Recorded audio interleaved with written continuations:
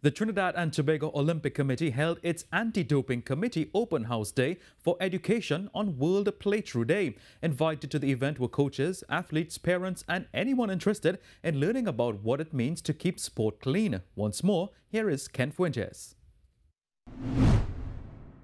Unfortunately, some athletes try to use illegal ways to improve performance. World Playthrough Day was used to educate the attendees on anti-doping.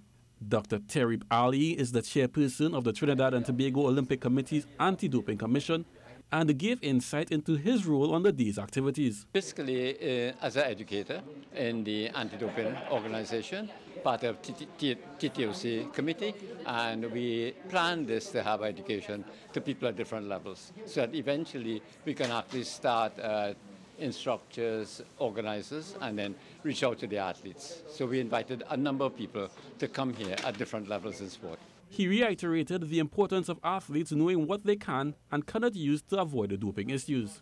Everything is about athlete development, the whole thing. And if you look at sport at all levels, whether it's in competition or out of competition, whether it's at a big games or it's not at a big games, drug testing and anti-doping is absolutely key. And athletes must be aware of the anti-doping process.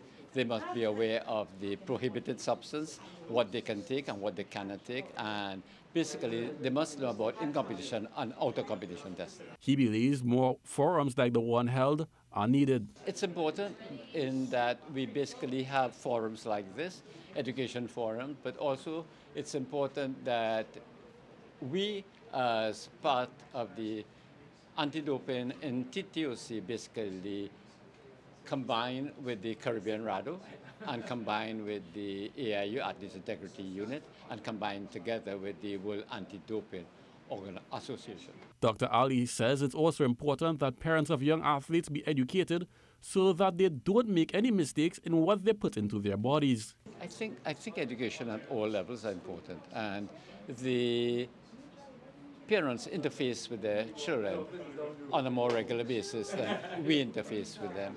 So it's absolutely key that once we educate the whole environment of the athlete, the coaches, the trainers, the teachers, the parents, once we get into that, basically you have repeatedly the information is given over and over to the athlete. So it enforces the education and it enforces the process at all levels.